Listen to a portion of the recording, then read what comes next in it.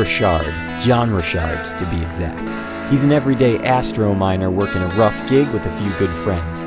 But things haven't been easy for Rochard and his crew. Not only are they all breaking their backs on a broke-down hunk of space rock, but the higher-ups at their company are not happy that they haven't struck turbinium in years. It's a dog-eat-dog galaxy after all. Welcome back, Sean. Big Daddy 427, Hangar 31R, traffic, check. Much obliged, Sky. Just when Rochard gets back to the mine after a routine excursion, he finds out that his fellow miners dug up something. Alien artifacts that some nasty space pirates are itching for.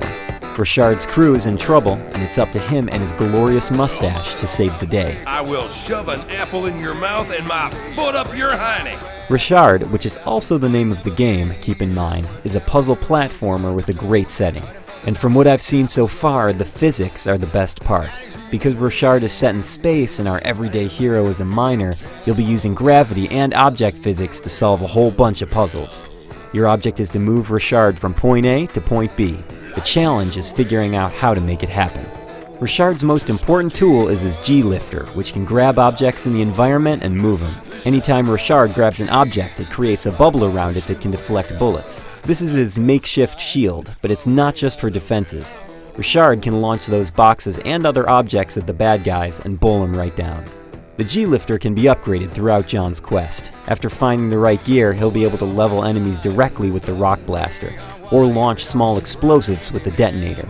That's damn fun and all, but the real action comes from screwing with Rochard's gravity. Yes, at the push of a button, Rochard can lower the gravity and make crazy jumps, or pick up heavier objects that he couldn't normally handle. Most puzzles at the beginning of Rochard involve jumping and getting different tools to the right places. It's fun and the physics make it even better. There are plenty of times a box landed on Rochard's head, which is tragic but hilarious. And along the way, you'll be treated to Rochard's rough-edged one-liners that give this little downloadable real personality. Here's a little nugget for you. Rochard is scheduled to debut this summer exclusively on the PlayStation 3. For more on Rochard and his edge of space astro mining, hit up IGN.com.